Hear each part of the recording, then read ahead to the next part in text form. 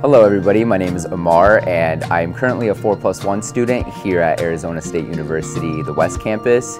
What a 4+1 student does is take graduate level courses during their senior year and they're able to finish off their master's program 1 year later. And so you're able to graduate with a master's degree in 1 year rather than 2 years. The advantage of being a 4+1 student is you save a lot of time studying for a graduate degree and you save money as well.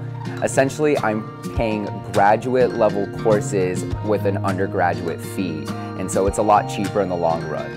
I feel very fortunate about being a 4+1 student, and I'm very pleased with my decision. I'm glad that the faculty definitely pushed me and inspired me to become and apply to be a 4+1 student.